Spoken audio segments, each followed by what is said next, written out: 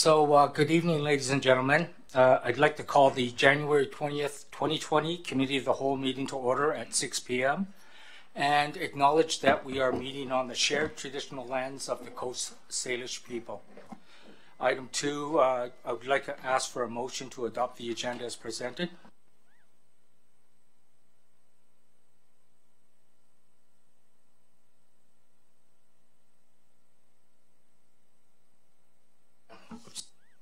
And I'll ask the question. All in favor? Unanimous. Item 3, Committee of the Whole, December 2nd, 2019 minutes.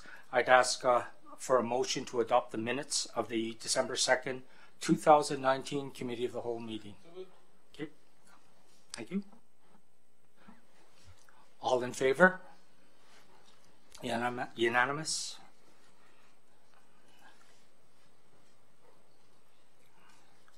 Do I have to press this button? I guess I should have. No, there's no record either. Sorry. Maybe turn it off and then turn it back on and see if the camera. Now? There we go. Okay. Oh, now it's working now. Not sure why it froze before. It was looking at me, that's why. And at this point in time in the meeting, it's for public participation. I would like to invite the public to take this opportunity to comment on tonight's agenda items and advise that any additional opportunities, and I'd like to advise that any additional opportunities will be provided at each agenda item, as well as during the final public participation at the end of the meeting. I'd just like to advise you that council cannot receive comments on matters where a public hearing has been held until the bylaw regarding the matter has been adopted. 20 minutes will be allowed for the public participation period. And just a quick reminder to the public that when you come forward, if you could state your name and address for the record. Any takers?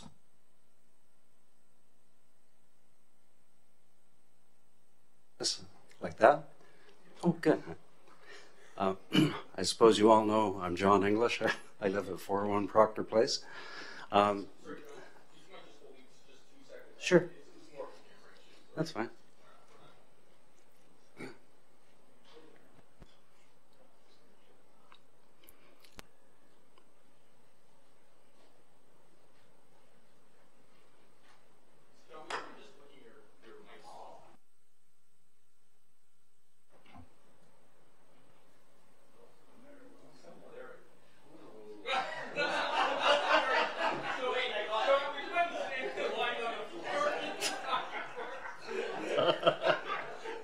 Like this.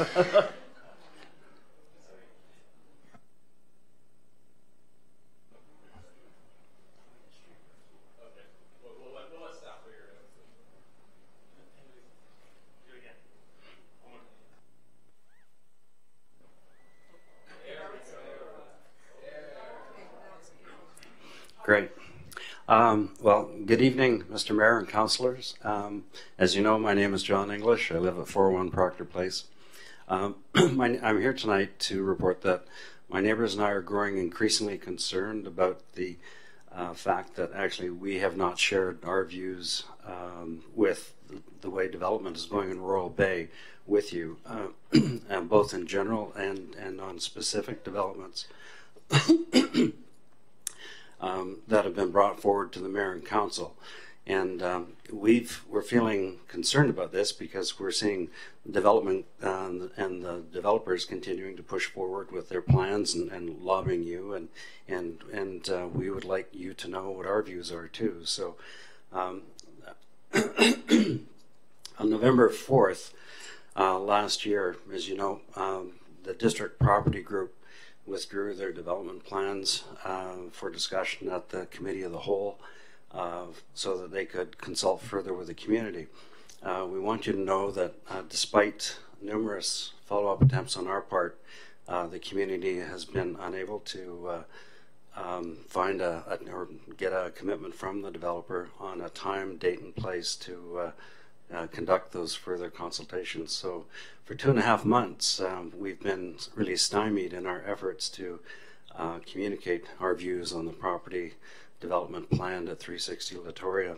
And then we saw on the 16th of December, the Gablecraft home submitted development plans to you as the Mayor and Council for South Latoria.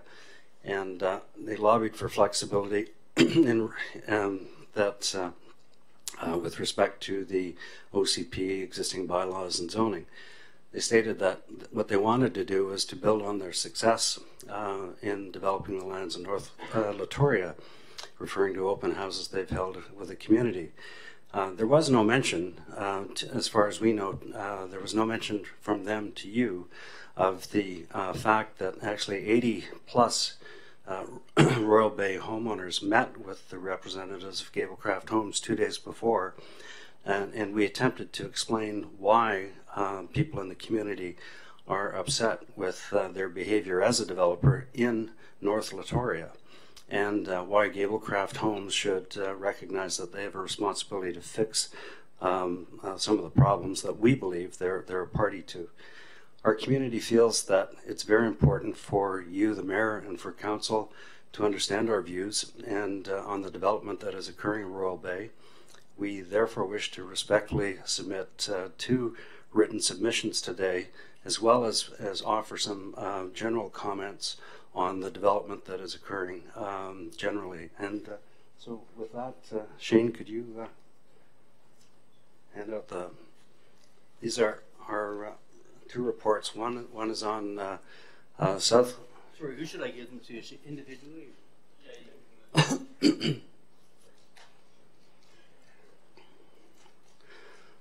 One's on South Latoria, and the other report is on 360 Latoria. Or yeah. So we want to on December 16th. The developer's representative stressed to you folks that residential development always precedes commercial. So we want to let you know that we did some checking into that, and we've been advised that that absolutely is not the case. There are numerous examples where commercial development is either done concurrently with residential development and or it's done in advance. And there are reasons for that. A nearby example of development that's been done concurrently and very successfully is the mixed commercial and residential development of Belmont Market in the city of Langford, and that was done concurrently. We have other examples that have been given to us about areas that are done in the new greenfield areas where often the commercial area is done first to be an attraction, and then what is done is that there's residential and higher density residential development built either over the stores or around the stores, just like at Belmont Market, where you see the higher buildings going up. They're 4 or 5 stories. We've been informed that in fact it's risky for municipal governments to permit residential development to occur first. There's a number of problems with or risks with that. By allowing the more lucrative high-density residential development to be done first, municipal governments run the risk that the developer might drag their feet, and the planned commercial development will either not be done for an extended period of time or never done as has been planned in the OCP. And that leaves then a higher concentration of residences without the services that were envisioned and that you envisioned. We strongly urge the Mayor and Council to also require that a road system first be planned and approved that clearly demonstrates how it will not only resolve current traffic issues in the community, but also how it will facilitate achieving the new community-driven OCP vision for the Seaside Village, becoming a world-class destination and a citywide and regional destination for shopping, dining, and recreation.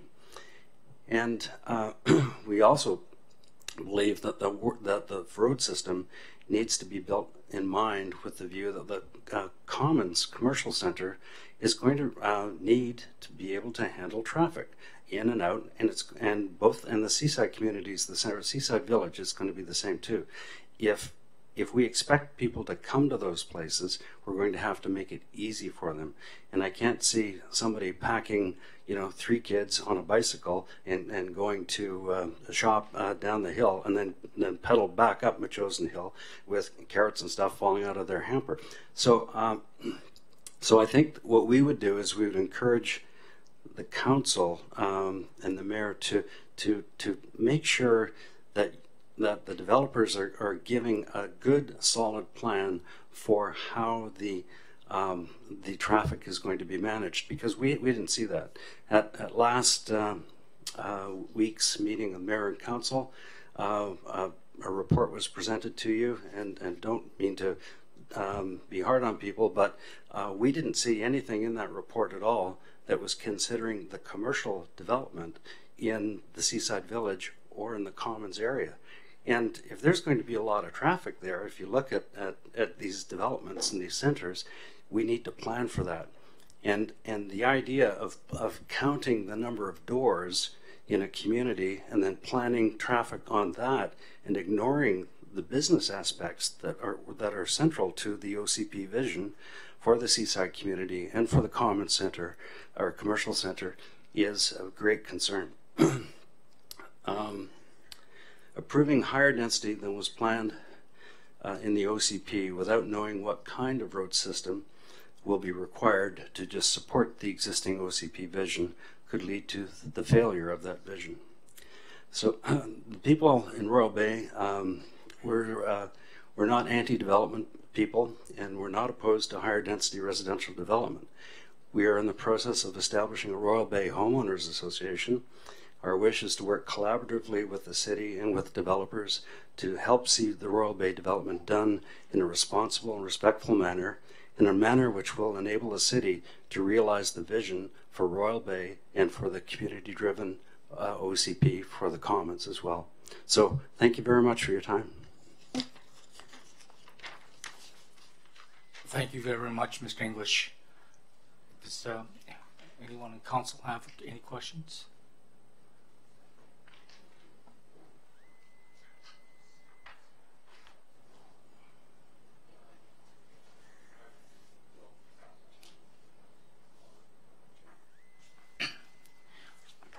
Mr. Earl, is it best for us to ask staff to review this and get back to council on this?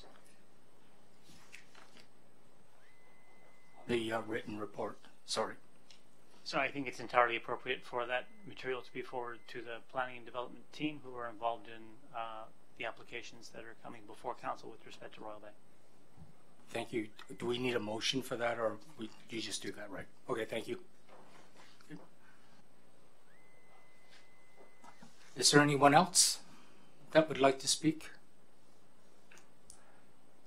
Going once, going twice. Okay, we'll go on to the next item, item 5. You need to turn off the mic. Oh, yeah. It's not English. Oh, you have manage. All right. Manage discussion. There you go. Right. Okay, item 5.1, road improvement, Veterans Memorial Parkway and Allandale Road. I'd like to invite Brent Malner, Director of Engineering and Development Services, to the podium to introduce the item.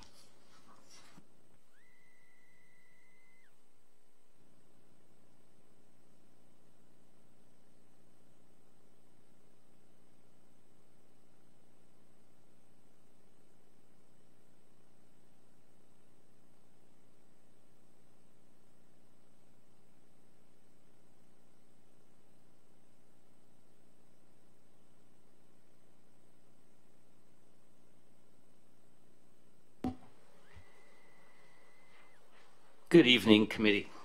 Tonight we're here to talk about Veterans Memorial Parkway and Allandale Road in support of agreements and roadworks that are potentially coming forward. Just to start off, there are a correction that I'd like to make in the report. When I referenced the cross-section for Wildcat, it says that the cross-section above, that should be addressed as the cross-section below in the report, as well as there's a reference for Wildcat Lane, which should be equal to Wildcat Trail. So, in regards to the works that we're here to talk about tonight, can you go next?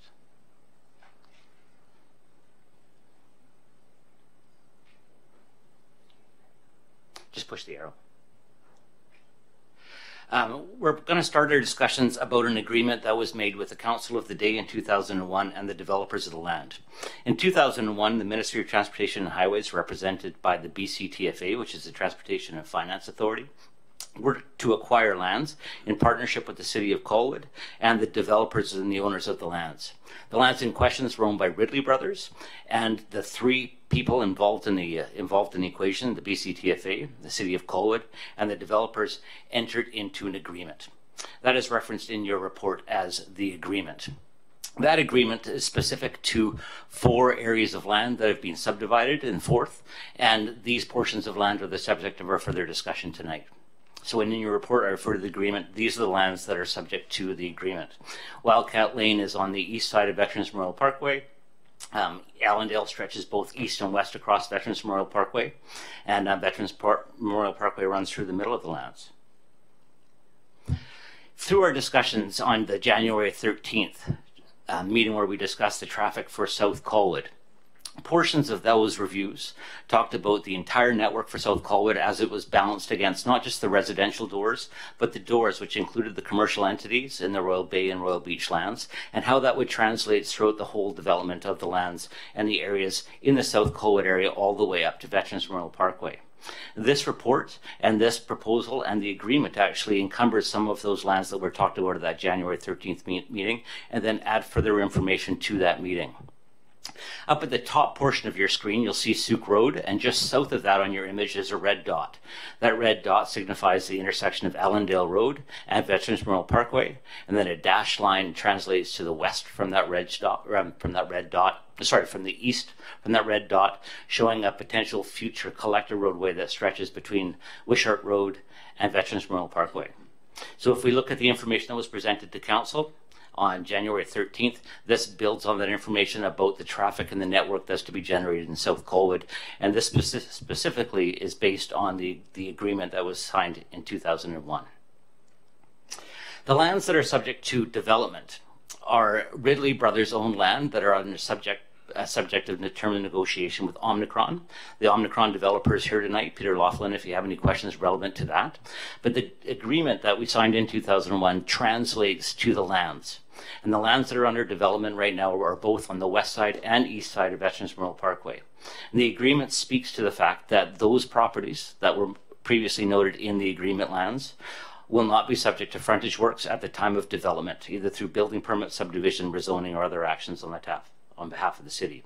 Since 2001, that agreement has stood up until the date when the development is essentially happening, and then it's the obligation of the city at the time to fulfill the frontage obligations to the bylaw and to the most recent resolution of council, which is the Transportation Master Plan, if so elected. So the lands in question here are shown as red X's. They surround both portions of Veterans Memorial Parkway. You can see the southern extent of those lands is bound by that roadway that you see on the edge. The eastern extent is shown as a limit of construction, which coincides with the limit of the negotiated terms of the agreement. And the western portion of the lands is the Allandale pieces as well that are currently under blasting and works that we experience on a daily basis. So speaking more about the agreement, in 2001 dictated that the roadworks and the responsibilities for frontage improvements, which include the serviceability of the land, sewer, water, drain, and other infrastructure requirements relevant to the development of the land, should be constructed by the city at the time that facilitates the development of the land. As previously indicated, we've been able to reside on that agreement since 2001. However, the development lands are now under option by Omnicron, and they have proposed an opening date for buildings and structures on the land to be around 2021, roughly a year plus away. Going into what the lands mean and what we're looking to subject the development to, they are presently all contained within the M2 zone. There's a portion of one of the portions of land that is a residentially assigned R1 zone. And in referencing the official community plan, they're also contained within what's called a mixed use employment center, which is a center that provides significant employment opportunities, supportive of employment generating uses, creative infill housing, such as live, work, and student housing, well collected and supportive of transit, well connected and supportive of transit, and also that they support walking, cycling, and including and improvements to the public realm, and they could be characterized by green spaces. Drilling from the official community plan into the land use bylaw and subject to the terms of the present developer, Omicron, the lands will be realized under the M2 zone. There may be a slight chance for opportunity to come for council to consider rezoning of the lands as the development moves forward. But presently the lands are M2, which is a general industrial zone, and the zone allowable uses include gasoline service stations, coffee shops, gravel processing, retail sale, rental of automobiles, trucks, boats, fuel, etc. One dwelling units for a caretaker, could include unincluded storage, accessory buildings and structures, but may not include things that are considered offensive under the Health Act, refuse or garbage dumps, the burning of motor vehicles, and other things for salvage purposes. So the city does expect to see development permit applications relevant to the development of the lands within the next 2 months. The developer Omicron has spoken about those doors and those businesses being available for operation midway through 2021. So the time for improvement as per the agreement would be considered today. The bylaw standing from 2001, relevant to the bylaw of today, has not changed. However, Council in the meantime in 2014 considered the Transportation Master Plan and resolved that that should be the standards for the city streets and infrastructure. However, the bylaw has languished behind. The city has received a Class D estimate for the works that would be necessary to undertake it, and that is being proposed as part of our financial considerations. The recommendations from committee to council are that as part of the upcoming budget process for expenditure in 2021, they'll be proposed to draft a budget with funding options to design and construct, complete with any necessary upgrades to storm drainage, sanitary extension, and underground utilities, the following: upgrades to Veterans Memorial Parkway from Souk Road, which is the northern extent of the lands under the agreement, to the south extent of lands under the agreement, which is referenced by PID, which is parcel identification number, to the standards of the Transportation Master Plan, and that upgrades to the western extent and full road construction of the eastern extent of Allandale Road occur, west and east of the extent of the limits of the lands as defined by the agreement, to the standards of the Transportation Master Plan, and that Wildcat Trail, the full extent, be developed to the standards of the Transportation Master Plan. Also, that staff return to council with draft amendments to the development cost charge bylaw, which include the improvements necessary to provide the services and upgrade to Veterans Memorial Parkway from Souk Road through to Cairnday Road, which will tie into that larger infrastructure program for South Colwood, and Allandale Road east of Veterans Memorial Parkway to the extent of the developing lands as captured under the agreement. I'm here to answer any questions you may have. Thank you. I'd like to ask anyone from the public, I'd like to give them this opportunity right now to make any comments.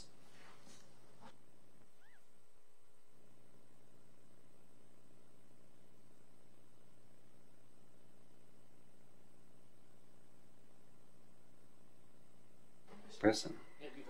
Oh, okay, great. Thank you. So perhaps we just don't understand, but it doesn't make any sense to us how the traffic is being planned. We don't see a plan, and we'd like to see a plan, very much. And the reason, so for us, when we were looking at the results of the discussion on January 13th, we were seeing doors. So we know that there's supposed to be, hopefully, a large grocery store going to be built in the Commons area, and that's great. And the kind of traffic flow that is going to be necessary to support that store, as an example, is going to be a heck of a lot different than it would be for somebody's residence or for a small business of an insurance business, for instance. So what we'd like to understand as residents is that the traffic requirements to make the Commons Commercial Center a success, and the traffic requirements to make the Seaside Village a success, as envisioned in the OCP, that there's a plan already in place and approved that can be built around by the developers. We don't see it ourselves. We see lineups on Latoria now, and we recognize that's now, and there should be change, but we'd like to see the plan first, and if there is a plan, then it would make sense to be able to allow the developers to go ahead and build out. But if there is no plan to handle that traffic, then we're going to cause a problem for both the people that live in the community, and we're also going to undermine the ability for the OCP to be realized in its key vision of this area becoming a world-class destination and a regional destination and a citywide destination. We all want it to be a success, and I know staff does too, but our point is this, is that we're not the experts, but we want to know that there's a plan for the traffic system that's going to work for the whole community, and we include in that the Commons Commercial Center and the Seaside Village. And so we just don't understand it, because I don't know how many doors the big grocery store would count for compared to somebody's house, but surely not the same. But there we go. Thank you. Thanks, Brent. Mr. English, I just want to clarify, you're talking about Royal Bay, or are you talking about Allandale Pit, right? Which? I'm talking about Royal Bay. Okay, so we're addressing the Allandale Pit right now. The reason I raised it was in the discussion that was being presented, it was said that it was referencing what was presented to you as the mayor and council on the 13th, and the discussion about doors and being the way to count and plan for traffic systems, and we were just confused by that. Like we didn't think there was a plan, and then there may be a plan for doors all around Allandale, but the discussion was about the January 13th. The discussion was about doors, and the traffic up Veterans, and so I understand, but I'm picking up on the January 13th discussion of doors, and how the heck I don't know how many doors a supermarket has, but maybe they need 100 doors. I don't know. There you go.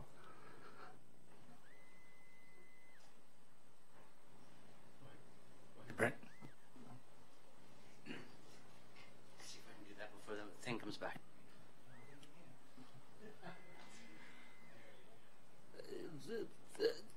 Not to talk about Royal Beach and Royal Bay in regards to the Allandale, but several of the questions raised by Mr. English could be identified and talked about so the council's aware and committee's aware in their recommendations moving forward to council. Everything that you see on this, excepting the light and signal that Ryder Hedgestall, was recognized in the 2014 Transportation Master Plan, which is available. Certainly it can be made available on the web if it's not presently. And every single intersection and every single roadworks has been noted in 2014 documentation, with the exception of the 4-laning geometrics for Latoria. That is the only piece of the puzzle that wasn't identified in 2014. So referencing back to the Allandale works and how those were considered in 2014 by the Transportation and Master Plan, the intersection at this was considered. As a matter of fact, it came part of the 2001 consideration at the time of covenant signing with the Ridleys, was the fact that that intersection would need to be signalized at a later time and likely due to the development. It also spoke to the extension of Allandale Road and tying through Wishart Road. The only relationship to the Royal Bay and Royal Beach is the fact that accumulated density, accumulated traffic, all speak to that being a collector volume. Thank you very much, Brent. Any other comments from the public? Okay, at this time, I'd like to open the discussion up to the committee.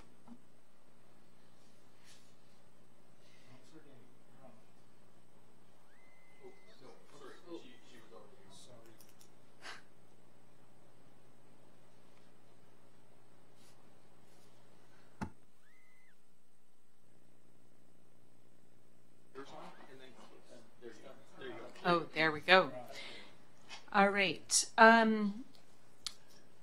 So I think it is really important because this is, the slide that we were just looking at a moment ago is all of the transportation for all of South Colwood is implicated by the decisions that are being made here today. So I completely understand Mr. English speaking to the recommendations for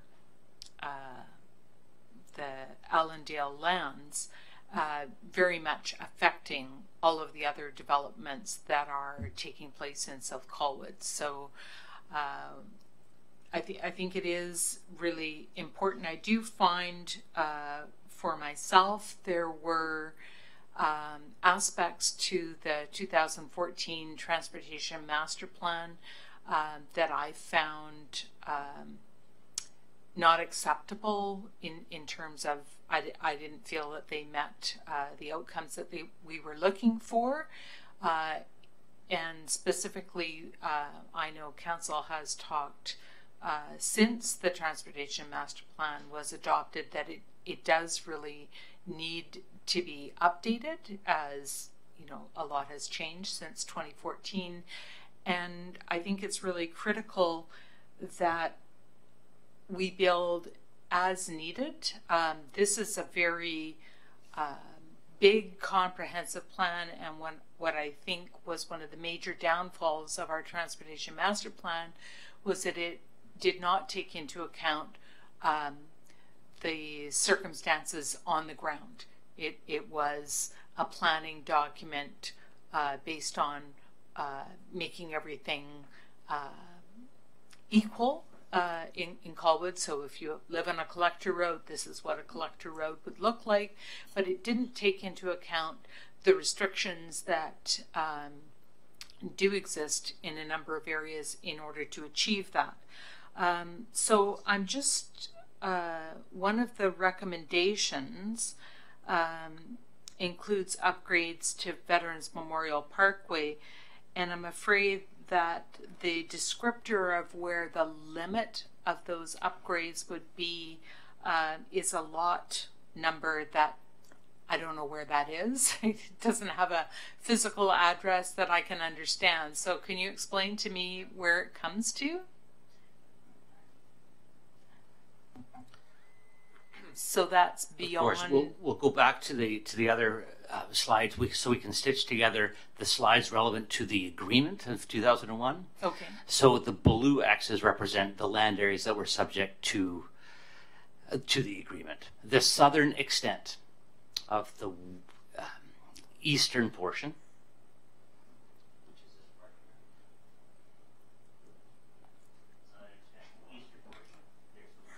Okay. the PID is just the more accurate way of referring to a property that can't be construed with another property. It's only single entity is why it's used in this legal context. Okay.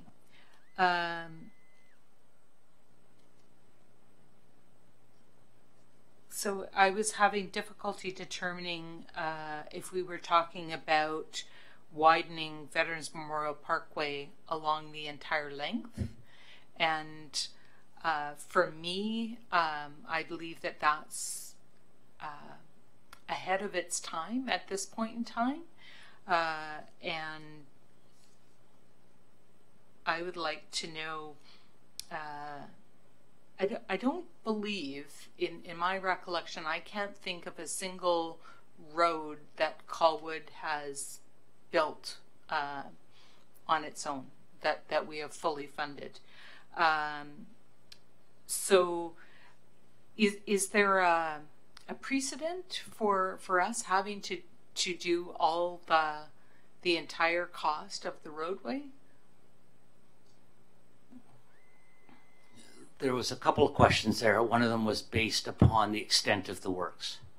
The obligation under the agreement just takes us to the south portion of the developing lands as considered in the agreement, shown by that X where I drew that line across. However, if you're going to do a design exercise, we know that the intersection of Carindale is actually considered a low accident volume intersection, but has a high degree of conflict at the zone. It is efficient to design and perhaps consider in the development cost charge program the improvement of that segment of roadway in concert. It's not critical, and that's why the resolution number 2 is to consider that right through to Cairndale. But resolution in regards to recommendation number 1 deals explicitly with the southern and eastern limits of those land boundaries. It's just if committee felt that there was a benefit to doing a complete design out to Cairndale, that this might be an opportune time.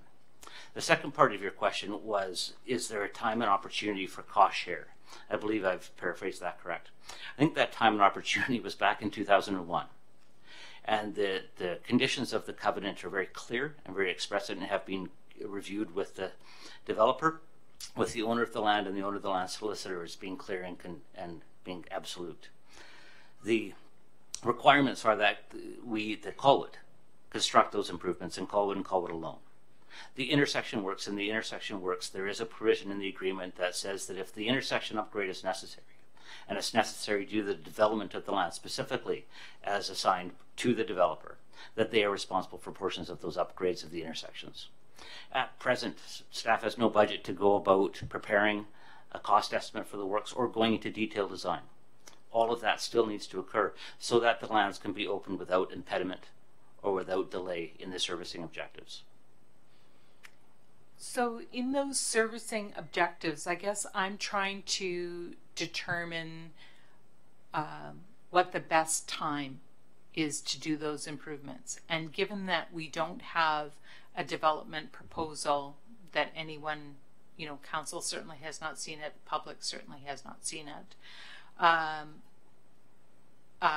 concerned that we're developing a roadway without knowing what that roadway is servicing. So I guess I'm looking to find what are our incremental options,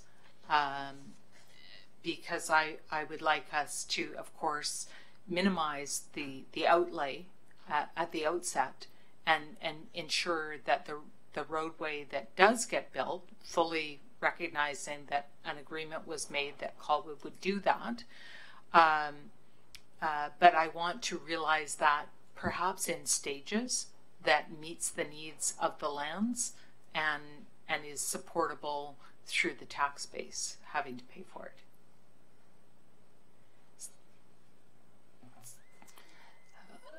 I don't necessarily hear a question to specifically respond to, but I will respond to the key part of you're correct. At present, we don't have a development permit application. However, development permit application would not be vetted by council. The only portion of an application that would be coming forward to council and open to the public consultation is one that requires rezoning. Hence why I flip back to this map here. The general use of the land is enough to predicate the necessity of what style or type of road. The volume of traffic generated from these uses would predicate the sort of intersection geometrics that would be necessary to serve those lands. The developer has already engaged Watt Consulting, and we've provided a traffic impact assessment in terms of reference to Watt Consulting based on the allowable uses. Those minimum uses, which are the ones that are outlined in front of you, have indicated that it is highly likely that an intersection will be necessary. So drilling down to the minimum standards of improvement, it is for this committee to recommend to council or through staff to bring back varying layers of degrees. The minimum service levels are those that will be required to provide service and services and utilities to the lands. Then the road is what could be thinner on top of that in terms of ultimate standards to minimum standards. Since 2001, the cost of constructing a road works would have increased by 20, 30, 40%, generally between 2 and 8% per year, and we've seen accelerated growth over that in the last 8 years as the ability to obtain labor has actually thinned on the South Island. So the cost of construction actually continues to escalate. At minimum, we could consider the cost of construction to increase at the cost of living, roughly 2% per year. So since 2001, the cost of the value of this project has increased by 18 years, value at 2%. Any further delay on the project may delay the ability to open the doors, which will have negative implications in terms of meeting the obligations of the covenant. However, anything we elect not to do today, or committee elects not to do today, that is expressed forward to council and left for another later day, what that does, as long as the minimum service levels are met, what that does is just maintain the agreement as being unsatisfied and maintain the obligation as being met of a future council. So just to follow up on that, with the zoning as it presently is, general industrial, it's possible that, you know, I'm not looking to shortchange the development, but what I am looking for is to try to understand what we're servicing, because general industrial doesn't really tell me very much about how many cars are coming, how many trucks are coming, how large they are, what their issues are. And if development is other than industrial, rezoning will be required, and with that rezoning would come additional needs for a potentially different road infrastructure.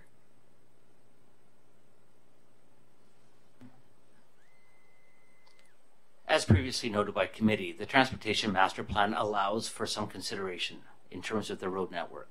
And I look at it as being well expressed in regards of the initiatives of transportation, but also expressed in terms of meeting the obligations that are vested here in front of you in the OCP, and how the land is to be basically addressed through the mixed-use employment center. Transportation Master Plan provides for biking connectivity, pedestrian connectivity, improvements to the boulevard, but also has a relatively standard uniform lane.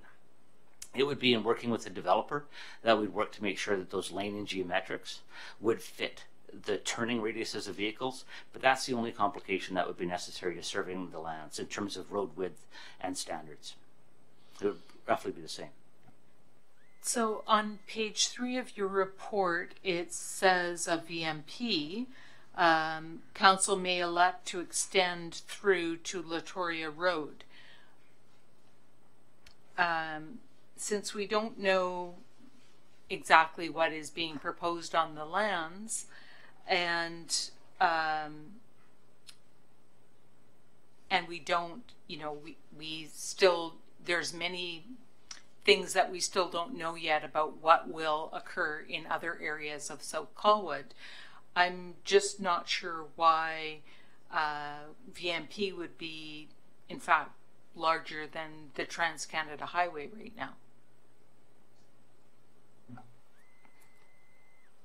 I can't speak to the considerations of council in 2014, but I can speak to the fact that Veterans Memorial Parkway in that 2014 consideration was intended to take the travel volumes of 4 lanes of roadway. Now, how council, either working through staff or working as direct staff, chooses to make those lanes possible. Lanes are necessary to accommodate BC Transit and accommodate other uses as well. Seeing a 4-lane roadway, it doesn't necessarily mean that it's 4 lanes open to the motoring public, but it could mean that the carriageway is open to all users of that roadway. Enabling it to be 4 lanes is what the Transportation Master Plan shows, and that's been reinforced through all of the recent studies that the city's seen.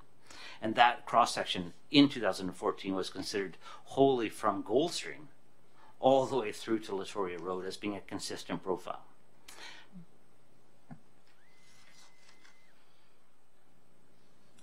Thank you. Thank you. I have a number of thoughts and questions, and if I get too long-winded and you want to shut me up and let somebody else have a turn, just jump in. Firstly, perhaps I think I share a little bit of Mr. English's sort of confusion with traffic reports when they talk about doors, but my understanding is that while it may talk about doors, it also takes into account other uses and projects their traffic requirements.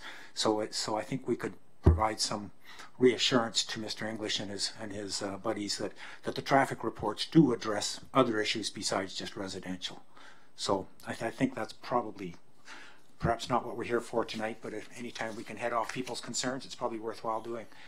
So I got a few sort of thoughts here that I'll go through in somewhat of order. First, the DCC bylaw, and Brent, we see you often on major files speaking to us, and so many of them seem to refer back to the DCC bylaw. And here tonight, I think it's the first time I've seen a reference to, well, maybe we could do a partial upgrade of the DCC bylaw. I'm just wondering, A, is partial beneficial over a full upgrade? is there more horsepower needed to get a DCC bylaw done expeditiously, which I think probably everybody at the table and within the city would how should we best address that to get her done?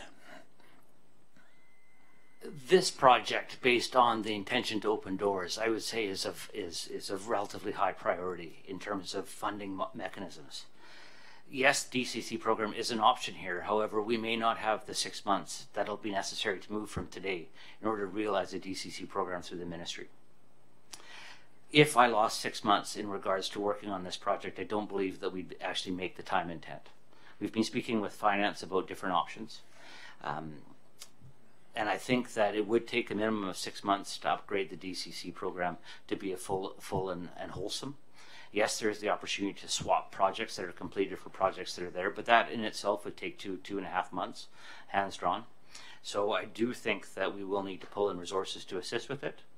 It's a matter of timing and upgrades and timing and potential. So I think that this one should perhaps be looked at as only being latently funded through the DCC program, and that we'd be given direction to do a wholesome update of that DCC program as we return back within the next month. Sorry, so you are suggesting an interim upgrade to the DCCs to cover this project and a more complete one to follow. Is that correct? The DCCs are one of the funding options available here. As indicated, I think that we're going to take months, and I frankly believe that we need to be in design and procurement of a design services relatively quickly in order to meet the time frame here. There's two options in regards to funding, which is on page 6 of 7 of your report. One is to improve the DCC program, and the other one is for borrowing. The cost to borrow right now is low, and may be the best way to serve this project. I don't believe that we can spend money today and get it repaid back from the DCC program.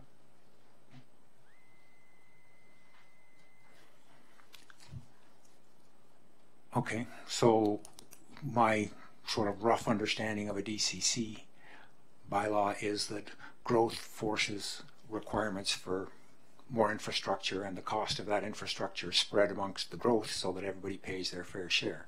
But it doesn't sound like it's going to be there in time for this project.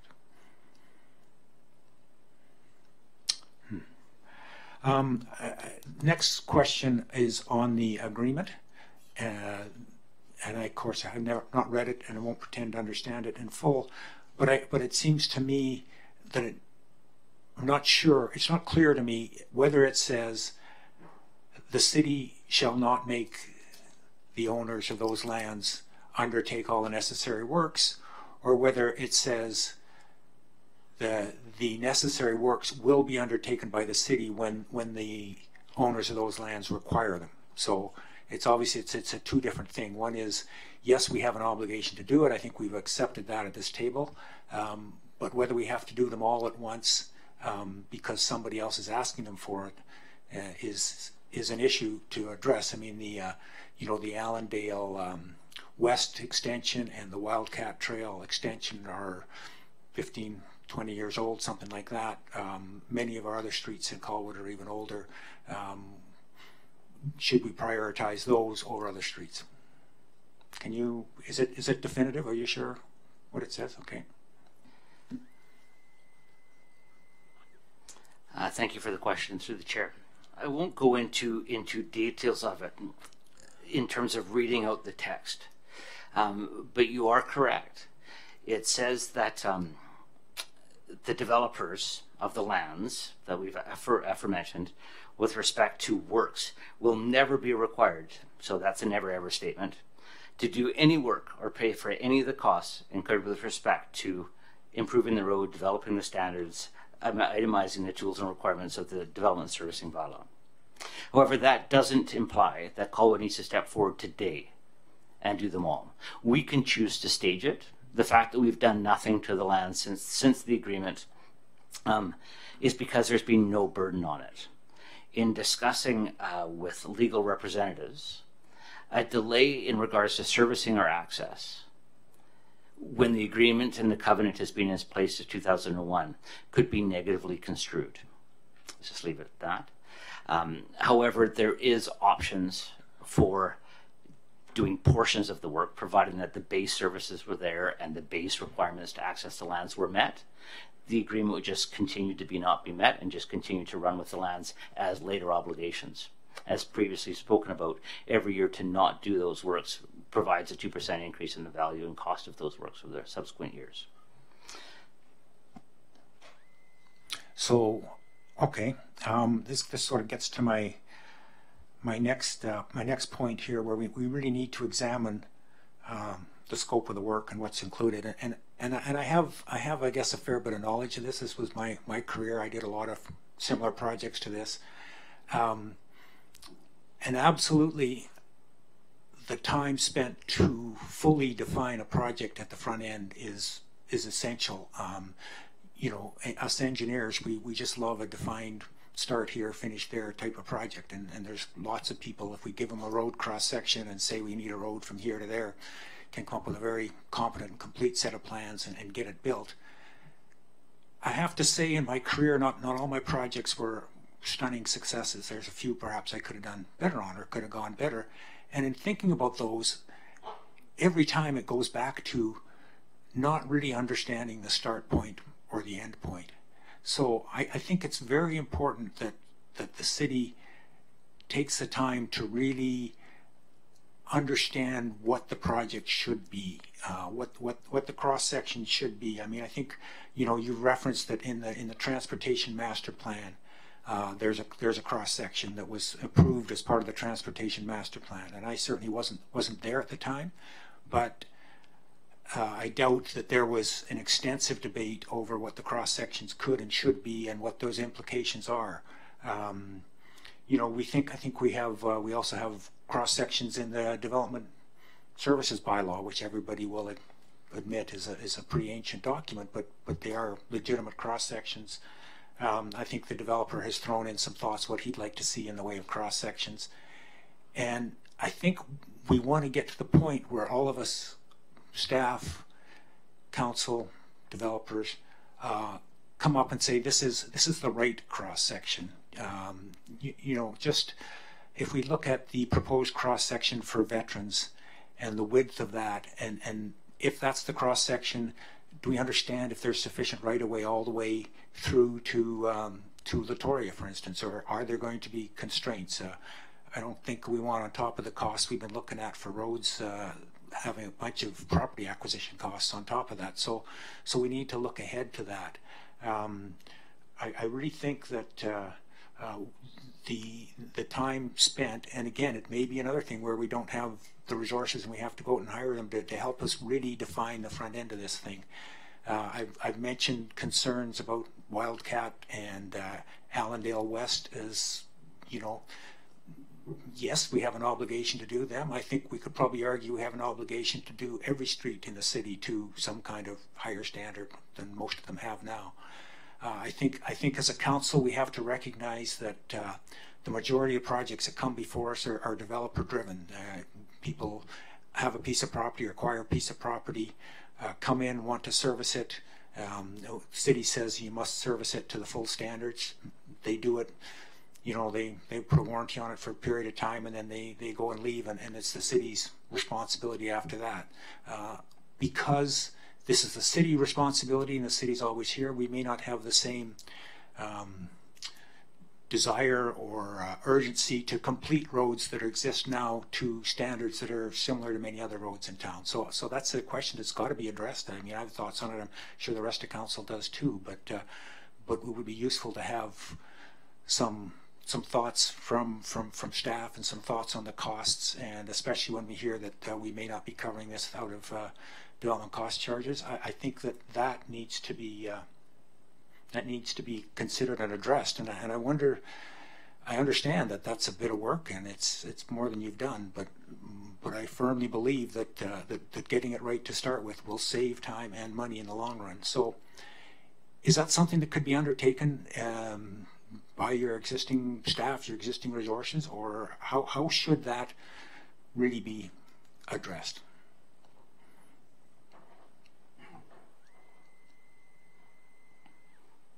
I'm not sure of the question I'm actually answering here. I'll paraphrase, and please correct me if I'm incorrect. A review of the road cross-sections for the city of Colwood as they form part of the Transportation Master Plan, I completely concur, should be updated in reference standards. I believe that there's an intention through council to create a committee that will help review those cross-sections and standards. In specific regard to the Allandale works, the developer, the owner of the land, and the owner of the land solicitor and the city have worked through an extensive exercise between identifying the differences between the 2001 agreement standards that are contemplated in the development servicing bylaw to the standards relevant to the Transportation Master Plan as elected by council. Those standards have been itemized in terms of what was the minimum road surfaces and what are the requirements under each. And in this instance, the developer has agreed to pay for what I've termed, correctly or incorrectly, as the value-added components, which would be the center islands and medians and that sort of stuff. It means that the percentage of works breaks down between the city and the Omicron. As the developers come forward and offered that opportunity for the city to beautify its streets to meet the intent of the Transportation Master Plan, you're very correct. Council does not have to accept that offer, in which case the value of works would probably be decreased. There is certainly time, and there's always time, to allow committee and any council to review any component of the street or any road sort of cross-section that they would like to provide. The servicing objectives here, the ability to meet the service and provide access to the lands, is what's at minimum to be questioned here. And council in 2001 elected to enable the agreement to go forward under the provision that they would serve and provide access to the lands. That's 2 lanes of asphalt on Allandale. Whether they're pushed aside to make way for a center island or not does not negate the fact that it's 2 lanes of asphalt. It's also the full scope and scale of what would be necessary to serve drainage in terms of the catchment boundaries, which isn't defined by the boundaries that are shown on this map. Sanitary can also be estimated in regards to not only the catchment boundaries for sanitary, but the extension possibilities, because the city has been operating a lift station on these lands for X years, run by diesel generator. I think the only portions of the exercise that are in question might be the load potential under BC Hydro, which I am certainly not an authority figure on, nor am I in regards to terracing or servicing the lands by gas. Those decisions will be worked forward directly with the developer, but would be intended to be the minimum extent of the land. So if the question is there value in working through the Colwood Road infrastructure, it would be a value well received by staff so we could update our bylaw and bring it forward. If the question's relevant to the standards that were imposed in 2001, I wasn't here either. My first year was 2017, and I can tell you from the information that I've learned and so far. So that my inclusion of the city was after 2014, so I also can't speak to the decisions of those days. And that's why I would value an exercise that updated all of those. What I think that the question came down to was the timing and effective staff. And the more time that is lost will potentially delay the ability to have a service installed, correct or incorrect, for the time of opening of this door. And that's why the question is before committee for council's consideration.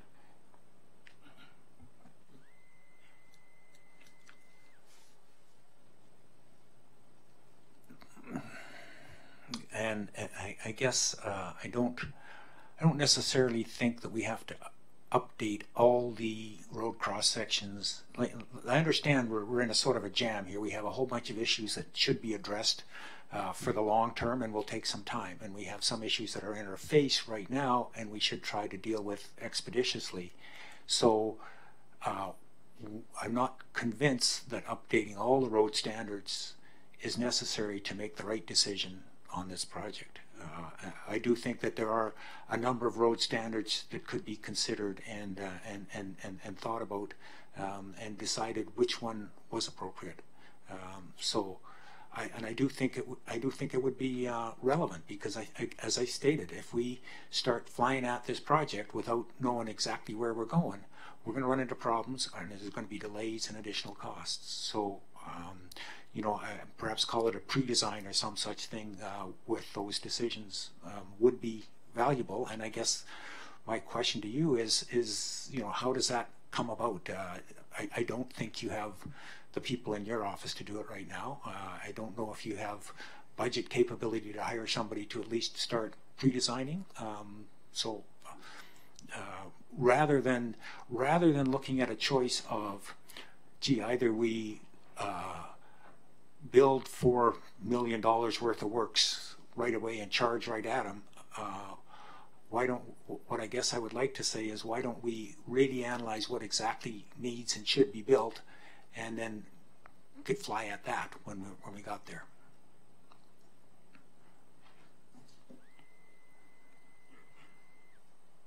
What I'm hearing is a specific intent for Wildcat Allandale, which could certainly be resolved with this committee for council consideration as the first focus of a subcommittee if we wanted to. This city does not have drafting and design services in-house, as does not many municipalities actually, having better efficiencies of scale going outside. And if this committee wished to recommend an early budget consideration to enable that exercise to go forward, we would certainly undertake it as quickly as possible. Do you think it would be valuable? In regards to the serviceability of the land to deal with the traffic, we already have a traffic study which is well reflecting of the whole scope and scale of South Colwood. That has been specifically attributed to just this development and sort of the zoning turn radiuses that'll be applicable to it, and the likely densities that may be required on the lands. I always think that extra information would be beneficial. I'm going to just interject just to get the CAO to make a comment, please. Thank you, Councillor Kobayashi. The first part of the motion that staff are recommending to you this evening is that the Committee of the Whole recommend to Council, and I'll read from part 1, as part of the upcoming budget process, to propose a draft budget with funding options to design and construct, and I will stop the sentence there, the sentence goes on. But certainly part of design is pre-design.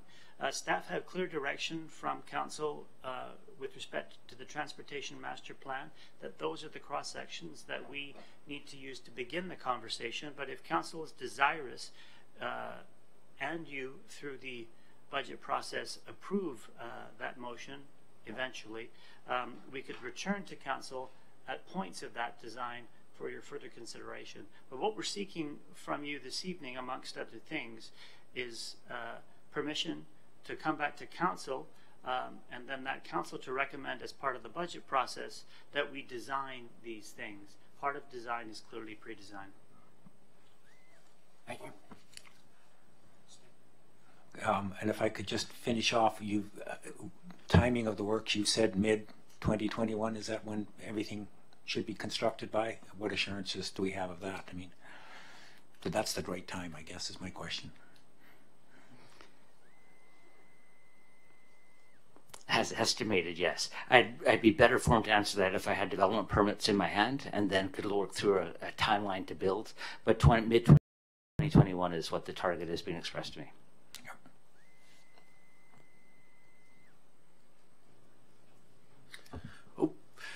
I'm up.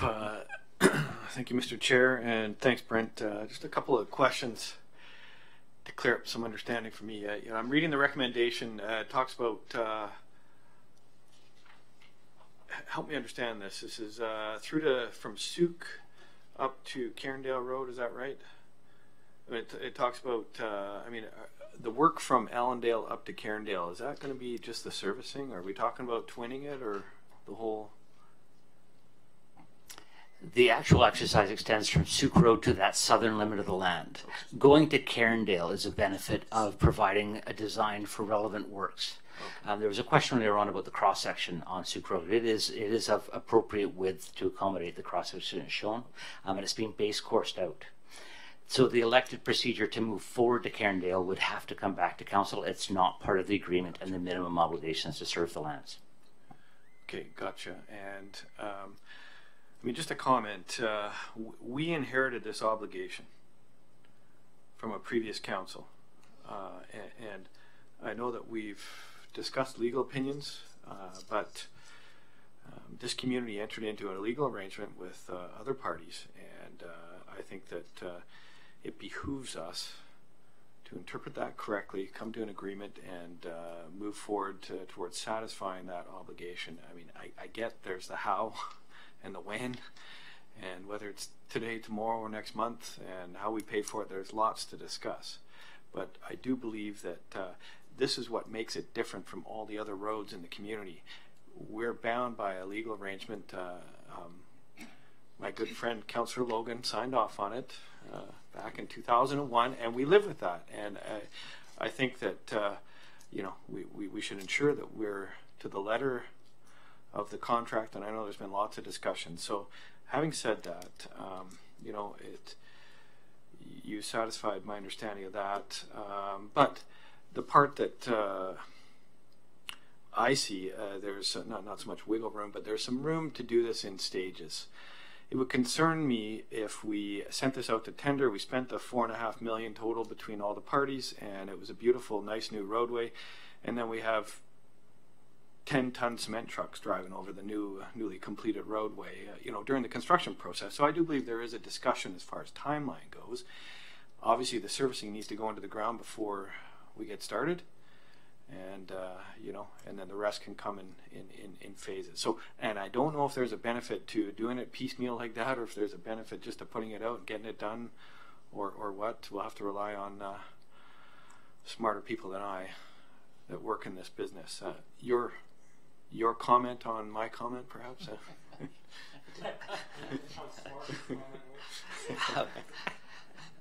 You're exactly right. Before any surfacing of the road that goes in, it's got to be the underground infrastructure. And as I've explained with Councillor Parkinson's questions, some of those underground infrastructures are based on catchment boundaries which are unlikely to change the development of the lands. So that underground component, I think, needs to go in full bore because it needs to be ready to serve the lands. In regards to the minimum road standard, I think that's where Council does have options. The bylaw of 2001 relevant to the Transportation and Master Plan is different. And Veterans Memorial Parkway will serve these lands. It presently serves these lands. The portion that needs to be added to is the service off of Allandale. Creating a shovel-ready project and a project ready that serves the land infinitum for the next 20 years is how the scope and scale is being presented to you. And there is opportunities to just do minimum laning and add on to that in the future. Those minimums, as you've pointed out, Councillor Jensen, should not include the minimum underground portions because they're underground. But it could be played with in terms of the standard of the roadway and on top of it. And yes, maybe subject to multiple budget years. You lose a little bit of efficiencies of scale or economies of mobilization and demobilization, probably about a 10 or 15% surcharge per added activity. But other than that, you could phase the improvements in regards to lanes, curbs, center medians, lighting even. Thanks, Brent. I appreciate that. And it gives us, whether it's us or subsequent councils, time to think about the, you know, fit and finish and how they would like to see the bike lanes and accessibility and trails and all that stuff. So I appreciate that. Class D estimate, help me out, 30%, is that right? Class D estimate, 30%, give or take, is that right? In this case, with the Class D, it came in with a 35% contingency. We actually ran 4 additional estimates, staff-generated estimates, to include additional work such as Central Islands, landscaping, portions of Wildcat, to ensure that the estimate was wholly inclusive. I felt that there were some gaps in it. All of the staff estimates came out within 10% of this number, but not reflecting the 35% contingency. Yes, the Class D estimate was what we presented to you folks tonight, and yes, it does have a 35% contingency. Thanks, Brent. Thank you, Mr. Chair. Thank you, Mr. Chair, and thank you, Mr. Earl, for kind of recapping the purpose of the recommendation from staff, and simply to move this on to the budget process. So, notwithstanding the discussion, I appreciate that kind of refocus.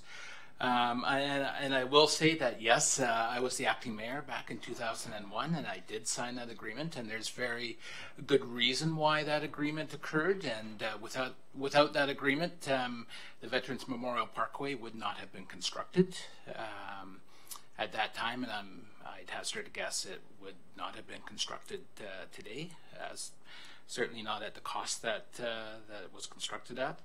But I just want to make sure that we don't lose the fact that just by the very discussion here, this is a good news story. It's a good news story because we have a company that bought a few parcels of property in an undeveloped pit that's ripe for development. Great news story. And I will say that the VMP was always envisioned to be 4-laned.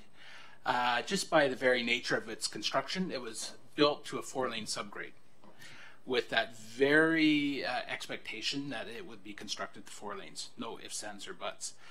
I guess based on what you said about a development application and construction wanting to begin, I'm assuming that a development application is probably imminent, relatively quickly, and I'm looking at Mr. Lachlan. When I hear the time frames of 2021, that's just around the corner, really, in development timelines. So I would expect the application kind of run parallel with some of the design work, timing, give or take. So perhaps the timing's perfect. And as Councillor Jansen said, we do have an obligation, and we have a certain cross section that is expected from the 2014 Transportation Master Plan, and I can tell you that our standards back in 2001 sucked, frankly, and so. Our expectations in 2014 are light years ahead of what was envisioned perhaps in 2001, and that's a good thing. And I guess when I reflect, when we look at staging works, I look at what would the city's obligations be on a developer? Would we let a developer stage their works? Exactly. No, and I appreciate that. So, maybe this is rhetorical, but I was looking for that reaction too, because notwithstanding we are responsible due to agreement to build these works, why would the obligation or onus on us be any different than the obligation on a developer who was obligated to construct these works? So, for me, I think we need to be held to the same standards and obligation as we would expect others. But also I look at, even if we did stage it, I look at what's the benefit to us. We might save a couple of bucks up front, but as you mentioned earlier, the costs increase. So there will be a risk on the municipality, a cost risk for sure. And then I look at the impact on the community and the disruption to the community and to the traveling public when we go in and construct each kind of stage, and it does nothing but build a little bit of anger. It's just like digging up a newly paved road to put in a pipe that we should have thought about 5 months ago, type of deal.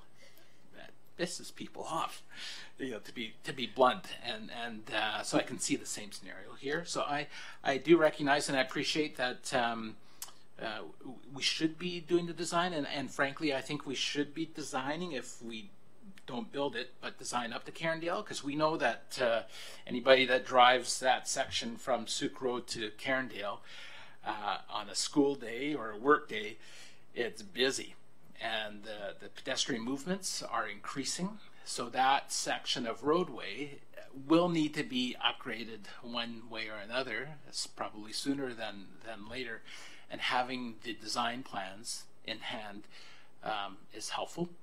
And as you say, if there's some efficiency that is brought to bear as a result of doing it at the same time as the rest of the upgrades, then I think that makes good economic sense, personally.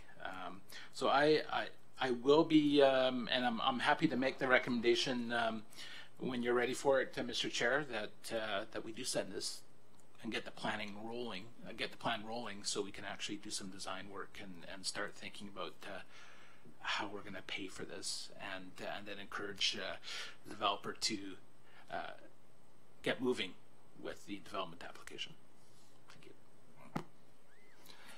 Thank you. I'm not going to say repeat what's already been said, and I think Councillor Logan said a lot of what I wish to say. First of all, I think this is fantastic news. We have industrial lands that have sat empty forever, and we now have an opportunity to actually have something built there and to actually start seeing revenue coming from those lands to the municipality, and I think that's a huge plus. Do I wish that this was done in the traditional way? Absolutely. I wish the land was expropriated. I wish that the costs were borne in 2001 rather than being forced for us to now realize the cost. But the same feeling comes for me when we talk about spreading these costs down the road. I don't think it's fair to burden a future council as well to have to pick this up. I also feel we've heard very clearly we're going to see an escalation in costs for construction. We're going to see an escalation in costs of somewhere between 2 to 3 to 4% a year if we decide to put this off. And I think it's also important. I think it's important for our community in general. And I'll use an example. The Holiday Inn lands. I was part of this council when we did the first, when that was developed. Those lands presently create about $100,000 a year in property tax revenue that's coming back to the city. If we choose not to develop these lands, or we decide to frustrate the development of these lands, that's revenue that we're walking away from as well. And that's revenue that's eventually got to come back to the city.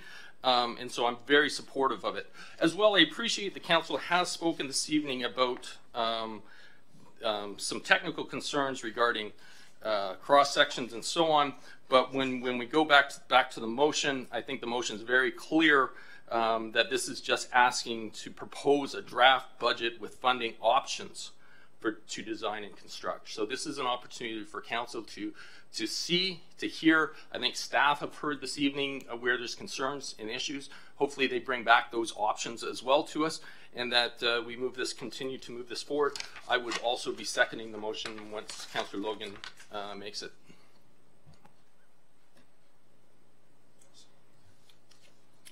Thank you.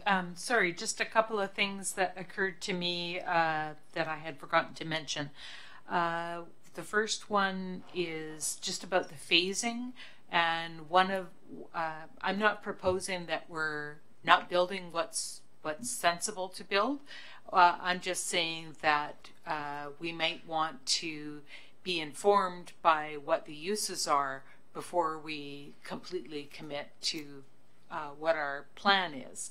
The places where I've seen this done successfully has been in some developments in neighboring municipalities where, for example, they have not done the final lift of asphalt until after everything is complete, so you don't end up with those problems of big trucks going over freshly built roadways, etc. The other thing that I wanted to remember to mention was to ask about stormwater management. We have a number of homes in Colwood that have been flooding regularly for longer than this agreement has been in place. Part of the problem has been finding a location, and I believe we did do the stormwater management plan, or is that still in the works? I can't quite remember if it's done or still coming. Sir. This portion of the stormwater management plan has been submitted by McElhaney. It's been done. Excellent. Because I'm hopeful that along with meeting our obligations to this developer, we are also going to be meeting obligations to other members of our community, including hopefully eliminating future flooding issues.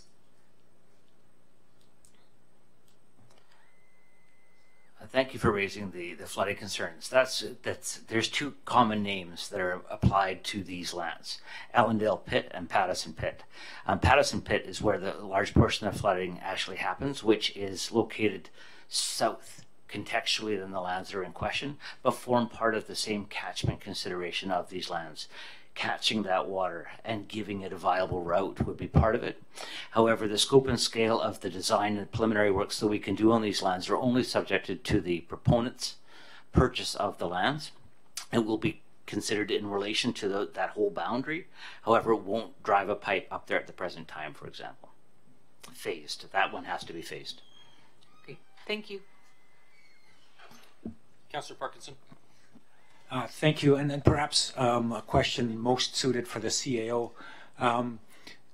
I hear my colleagues, Councillor Logan and Mayor Martin, quite enthused about this and taking the high road and let's do all the work now, and good on them.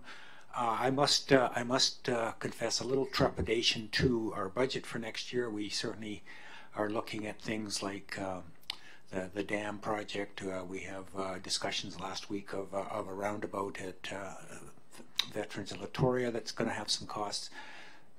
Will there be a time during the budget process where we have all these items at once and can look at, because perhaps my colleagues might change their mind on phasing it at that point when they see what the overall budget may be? Will all of this come to us at one point where we can have a rational budget discussion over which are the capital works that we wish to and can afford to undertake? Yes and no. I think as part of the upcoming budget process, Council will look at this project and components of this project that are optional and compare and contrast those spending opportunities against other opportunities. That said, in Council's draft strategic plan, you have a number of master planning initiatives that are slated to occur in 2020 and 2021. It's my expectation that each of those processes will likely result in a series of capital projects that Council will have varying desires to move forward on. So it's my expectation that you'll have an opportunity in the upcoming budget process to consider this project against others, but other projects will manifest over the next couple of years that will further compete with projects such as this.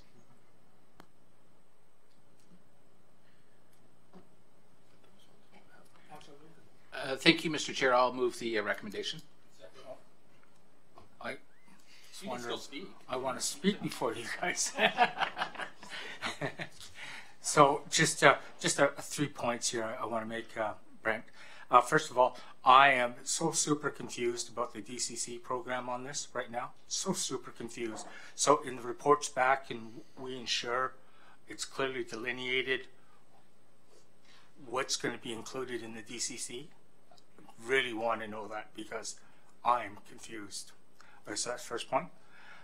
Second one is, I guess it's sort of related to what everybody's been saying here, but you know, me and Mr. Resources, why projects fail is because we not only don't adequately capitalize them, we don't have the resources. And I know you guys are stretched to the limit. Like, can we actually take this on with current resources, or are we going to see an uplift at budget to look after this? I mean, it's a real concern because, you know, we can have all these pie in the sky projects here, but if we can't accomplish them, we're just going to frustrate everyone. So that's my second question. And third one, it's actually posed to the Director of Finance, and I give her a bit of a heads up here. I think a little bit differently. So I have this capital and I want to employ it right now, but I don't know what this return on capital employed is. And why this is important to me personally is that how the heck do you expect me to make a decision on land use there when I have no idea what the expected revenue generation that this potentially could to have? You know, like, there's got to be some model that someone can slap together and sort of say, this is what the taxation dollars, you know, might be on the good side, what's most likely, and on the low side. So it actually helps us, you know, make decisions on how we want to finance it, what, you know, the road standards that we may use, you know, just the uses, what we want, how we want to use it. So that was my question. It's because we all talk about cost, but we never talk about the revenue generation side of it. And to me, as a business guy, I'm always saying, what's my return on investment on this? I know it's hard to measure. It's a lot more difficult in the city, but you know, surely we must be able to come up with some educated, wild-ass guess of what that revenue generation is going to be. So it does. It would really well make it, affects the way I will decide. So that's my third question. Thank you for those questions, Your Worship, or Your Chair. Maybe we'll address them in order of the questions, and I'll defer over to our Director of Finance at question 3. That's all right. As regards to the DCC program, I completely concur. There's been a lot tossed at it in terms of those words and those statements. I would love to say that the DCC program has a foundational backbone that is well representative of the projects of today, but that's not true. It hasn't been updated in 10 plus years. So the DCC program needs to do a wholesome update through the 2 representation, and the only reason for tying in the January 13th meeting as part of the presentation tonight is the building block of what we've presented already in regards to what the DCC program should contain, which was contained as part of that resolution, and add this building block to that layer. That was the intention of the DCCs, but I completely agree. At some point, those DCs will have too many projects in it, bringing forward a 2 cost that may be unpalatable to council to levy onto the developer. And that's a reasonable question to bring forward. And once I start working through the program, I have to bring back a list to council to consider the order and priority, and as well as the theoretical placement. In my head, and translated through the January 13th meeting, we proposed in rough pattern 3 successive updates of the DCC program at 5-year increments based on the build type and timeline. So there's the short-term 5-year DCC program that I would consider the intersectional Latoria Veterans Memorial Parkway to be in. Would also love for this to be in it, and I'd love to tell you that it's already in it now. Being that it's not in it, and being is that I feel that there's a bit of a timing crunch, to not go into your second question yet, but I'll table up to it. But because there's a bit of a timing crunch, there's a truth that I don't believe that money that we spend before inclusion in a DCC program can be contained within it. So we may be able to be capped up to it, but that's why in the financial sections of this report, there's actually 2 items. I think that what you're focusing in on is that item 1 of the consideration was the DCC and item 2 was the potential borrowing. Through later discussions after the writing and penning of the report, because it happens last week and then this is a new week, we have continuing discussions. And it may be that I would want to flip those around to do the borrowing option first and the DCC option based on the timeline of considerations, but I completely understand. So translate from the January 13th meeting into a 5, 10, 15-year program and apply this consideration if enabled, into the 5-year consideration of that program, so we don't overreach at the beginning of it. Question 2 is in regards to staffing. I'm going to speak of the staffing in relevant terms to what I've undertaken to manage and supervise in terms of the city. There hasn't been a staffing increase in regards to the service levels in the planning services department, development services now it's called today, or engineering, for multiple years. I can speak to the last 2 that I've been here and said that there's been no increase in personages to those 2 departments. It is true that we will struggle, and I'll probably have to come back and look at amending our purchasing policy so that we can look at working in better concert with the developer, so I can start having discussions about funding models. To do an in-house exercise of this would be virtually impossible. To do a supervisory in-house exercise of this is highly plausible. So I need to shelve out portions of those works, and that may affect our existing purchasing policy. I'm going to review that with our purchaser and then bring back as part of the discussions for future on. Jen, can I refer item 3 to you, please? Certainly. So in terms of how we fund this and what aspects we look at in terms of the ongoing, the use of the property certainly would need to be considered. That in turn will drive, what taxation revenues we will see down the road. And from that, that funding may be looked at to assist with the initial outlay right now, but also how to sustain this service. We're looking at a number of improvements and underground service works that are required right now. So to the best that we can up front, we would love to do a wholesome analysis. Part of it depends on, what the projected use of the lands will be.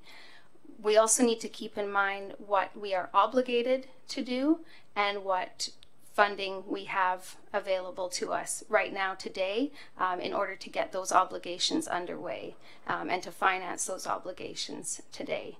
And as we look at what our optional works are, some of that latter analysis would be more beneficial. But it's important to keep in mind what our obligations are and what specific funding options we have. And we will be highlighting those and making recommendations as part of the budget process. And that is when you will see these capital works in conjunction with all of the other proposed capital works under our next 5-year financial plan.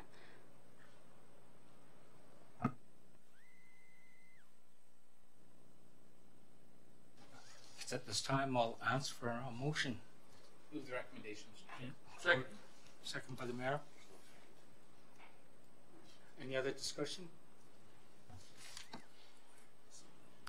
Thank you. I just I don't want to be super negative, but I really feel that we do need to put the emphasis on getting our development cost charge bylaw straightened out. And the reason I say that is that when we developed Whale Road and the hotel went in, the City of Colwood was on the hook for about $300,000 worth of frontage improvements and road improvements that we were not able to recover from the hotel. I mean, it's great. They are now contributing back into the community. But at the time, the timing was a major issue, and it did cost us to not have had that DCC bylaw right up to date and to do works in advance of it being contemplated. So,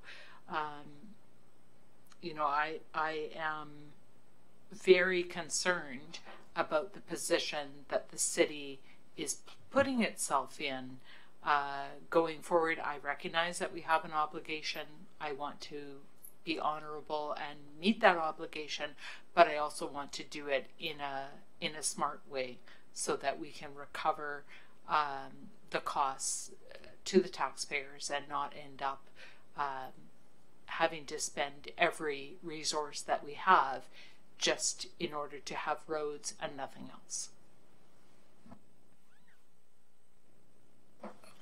Do you wish to amend the motion then at all, Councillor Day? CEO.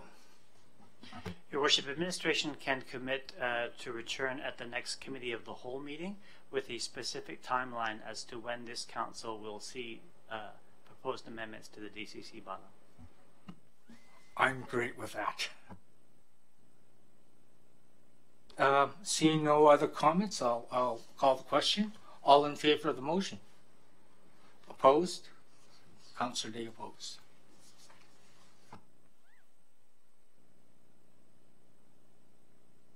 And we move on to item 6, final public participation. I'd like to, at this point in time, offer a final opportunity for the public to comment on tonight's agenda items.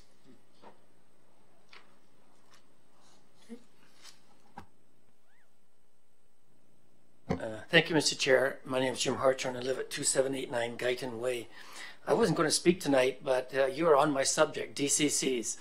And so I am so interested in this conversation and the report, which I've taken some time to read. First of all, I'm not speaking on behalf of anybody. I'm speaking on behalf of myself. And you might remember when I was talking at the night that I was quoted that I was using this. And I go back and will say to you clearly, development happens when residential and commercial work in concert. Retail, residential, retail, residential, retail, residential. I thought it was a pretty good example of what happens.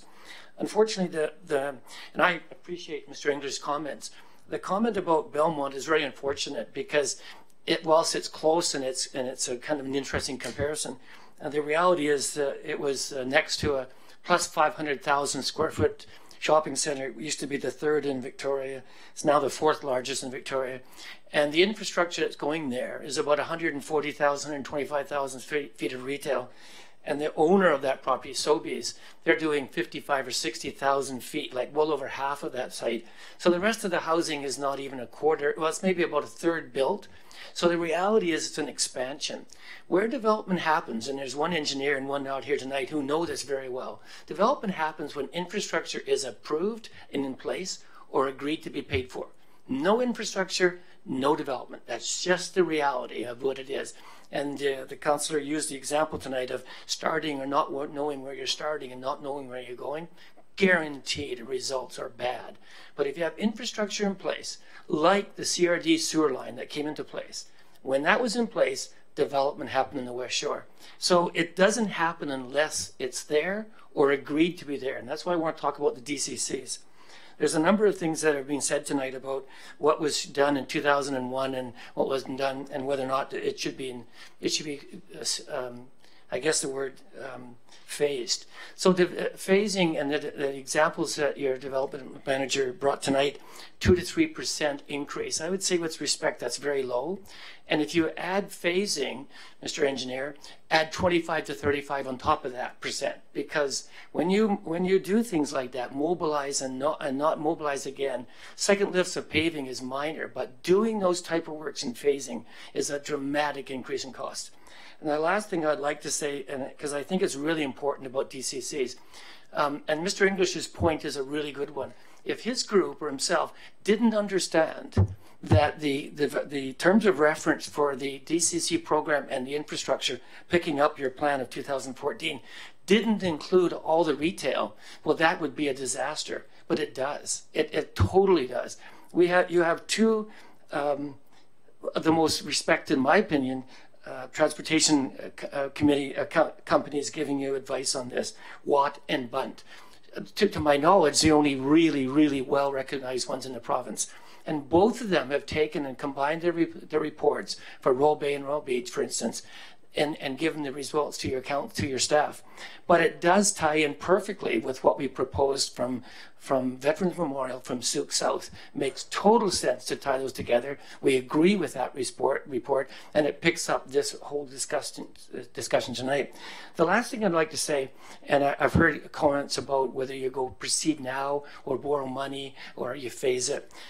In the DCC program, it's something that your local government act is very, very clear on. Your CAO and your staff will make a proposal. It'll be taken by this council and taken to the public. It'll be approved. And in that approval, there's a place for this council to deal with. It's called community assist. Community assist. Either you have a development that 1% of it is a community assist, 20%, 50%, whatever you choose to do.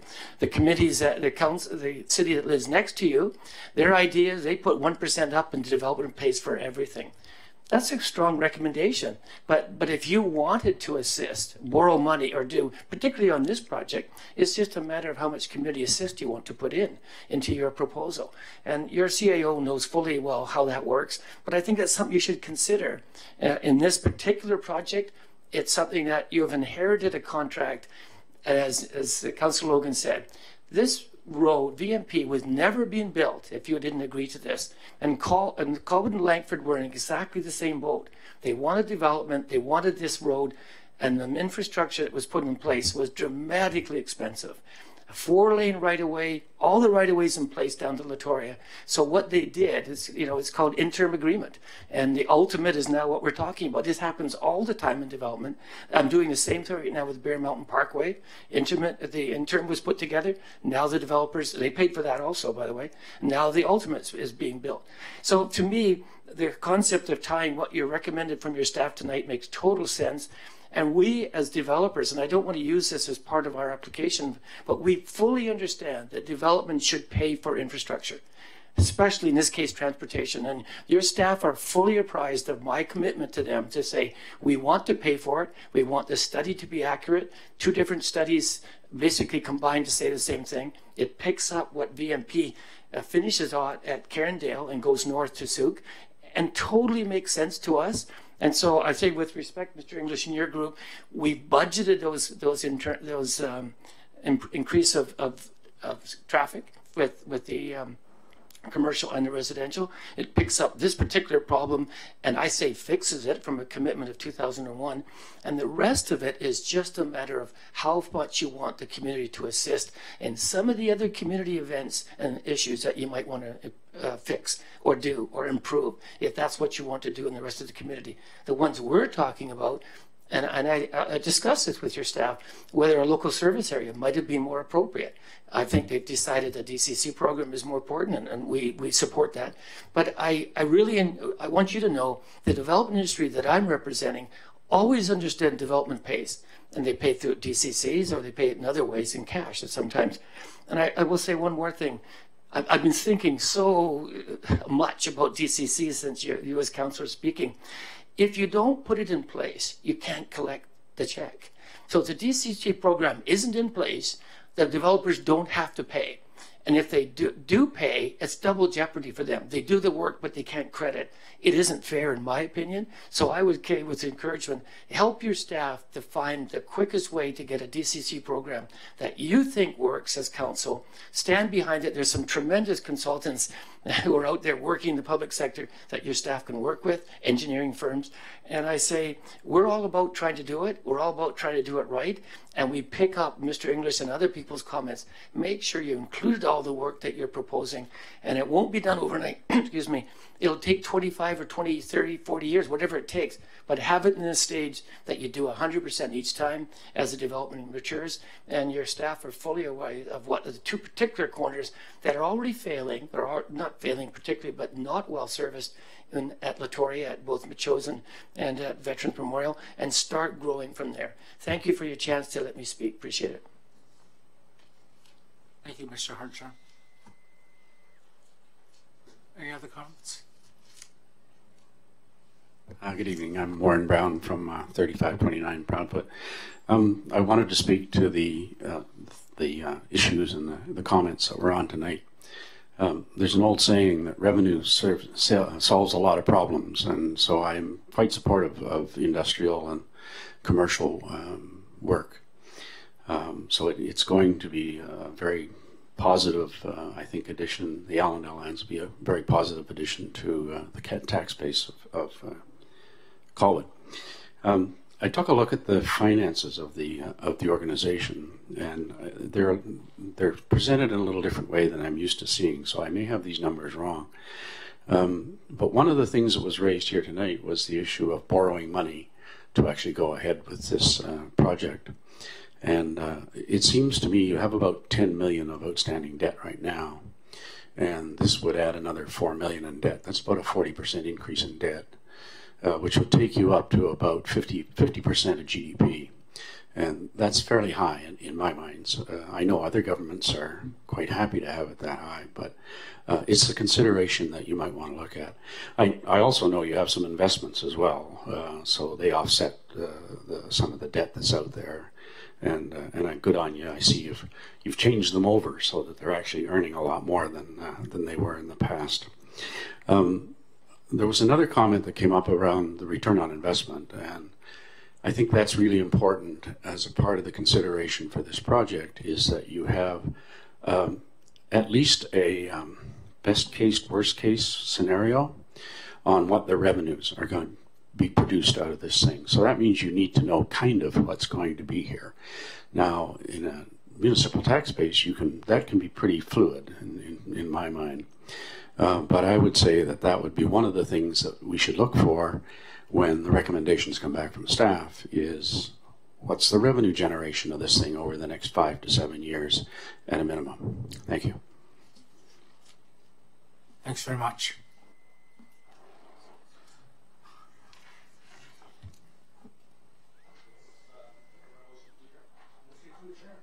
Motion to adjourn. Yep. Oh, who's making the motion to adjourn? Oh, I did. Oh, okay. The mayor did. Okay, thank you very much. Okay. All in favor? I haven't seen anyone say no.